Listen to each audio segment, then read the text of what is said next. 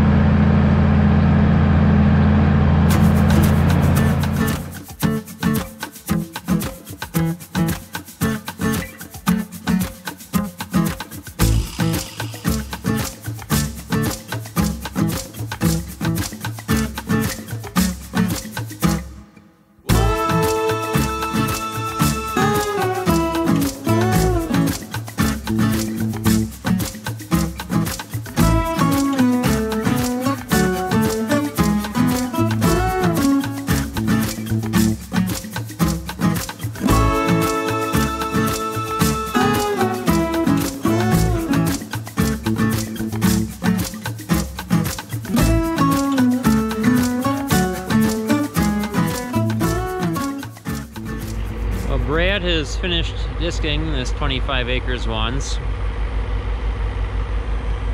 He's getting ready to put the wings up. And we're gonna hop a ride and see what the knives are doing back here. Look at that. That's a frosty. Woo, man, that's chilly. Of course, we're in the shade, so this isn't melting off quick. I could almost collect that and make a snow cone, maybe.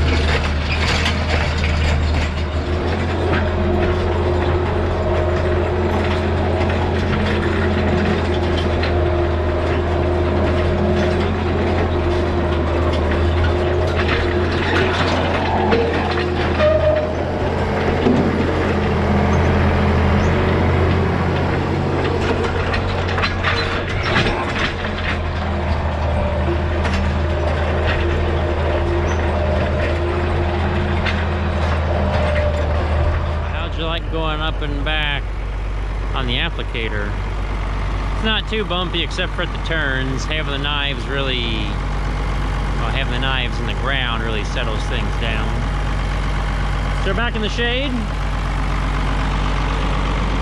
Fan's running fine. We changed oils yesterday. Got our handy dandy water jug.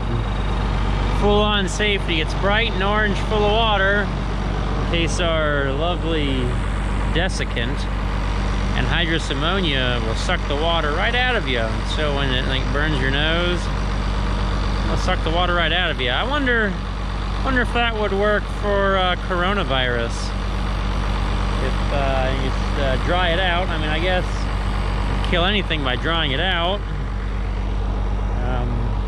There's really crazy meth heads who steal this stuff.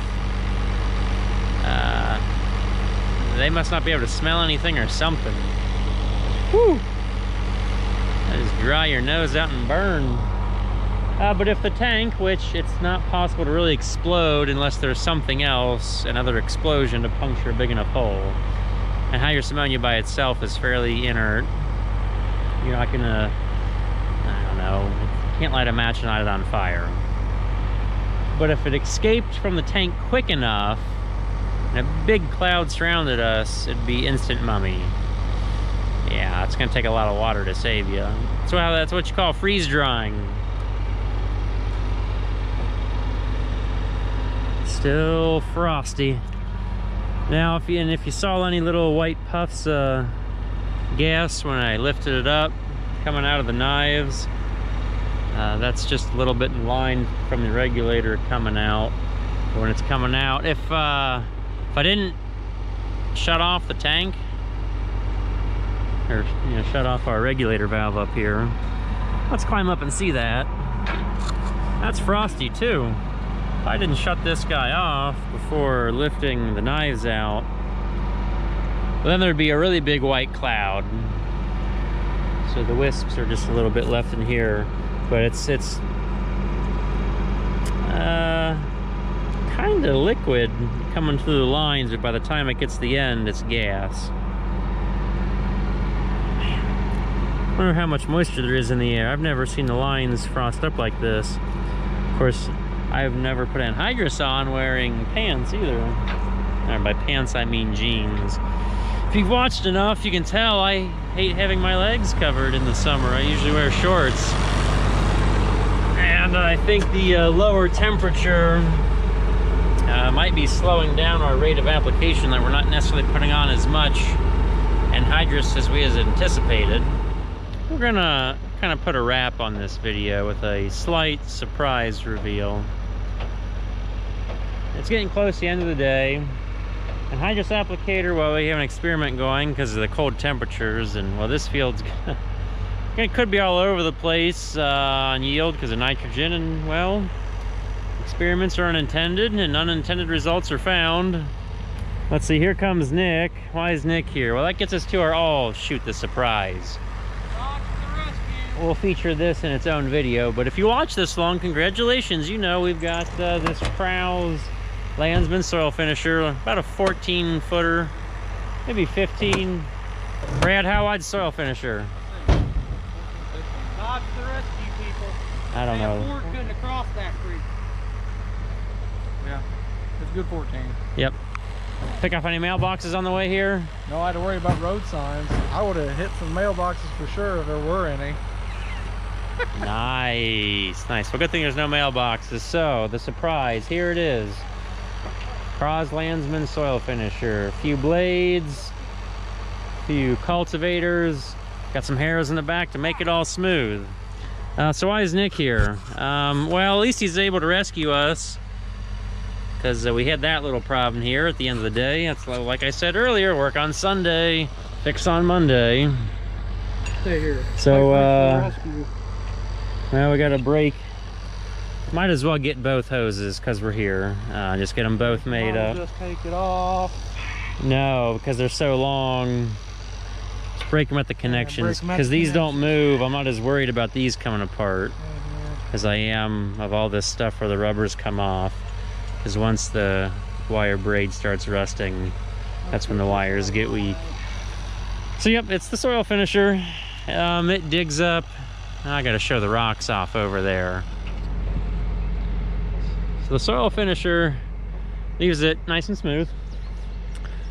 You know, no furrows from the edge of the disc.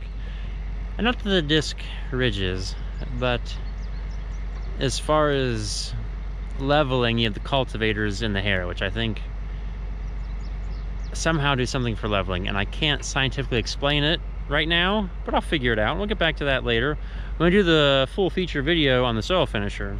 But yes, remember that big rock I ended the chisel plowing video with?